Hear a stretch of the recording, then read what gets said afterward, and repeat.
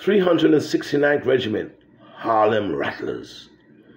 The 369th Infantry, whose members call themselves Harlem's Rattlers, was the most famous all-black regiment to fight during World War I. By the end of the war, France awarded the regiment the Croix de Gloire. 171 of the regiment's men received individual Croix de Gloire medals for their valor. Several soldiers were also awarded the Distinguished Service Cross. In 2015, Henry Johnson was posthumously awarded the Medal of Honor for his bravery during the war. Henry Davis Primus Sr., Daniel W. Stones Jr., Joe Williams, Alfred S. Manley, Tyler William Taylor, Ed Williams, Herbert Taylor, Leon E. Frater, Ralph Hawkins. The 369th Infantry Regiment, originally known as the 15th New York, was founded in 1913 in the New York Army National Guard, in line with the military's racial segregation policies. The unit was all black.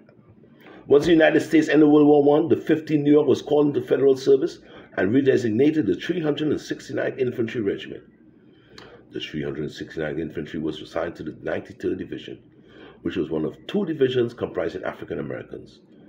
General John J. Pershing, American Expeditionary Force Commander, avoided placing the 369th Infantry or other black units on the front lines, reflecting the military's leadership view that African Americans could not be effective combat soldiers. They were deployed in logistical and support roles. In March 1918, General Pershing assigned the 369th Infantry to the beleaguered French, who needed combat troops and were accustomed to deploying their own black colonial troops. While the Americans warned the French not to treat the 369th Infantry and other African Americans the same as white troops, the French ignored their advice and welcomed the 369th Infantry into their fighting force. After training the men with French weapons, the French sent the 369th Infantry to the Argonne Forest in the Champagne region. The transfer to the front lines in the Argonne Forest was the beginning of 191 days straight in the frontline trenches during the Meuse-Argonne offensive. The Germans fighting against them called the 369th Infantrymen Hollenkämpfer, German for Hell Fighter. This is how they received the name Harlem Hell Fighters.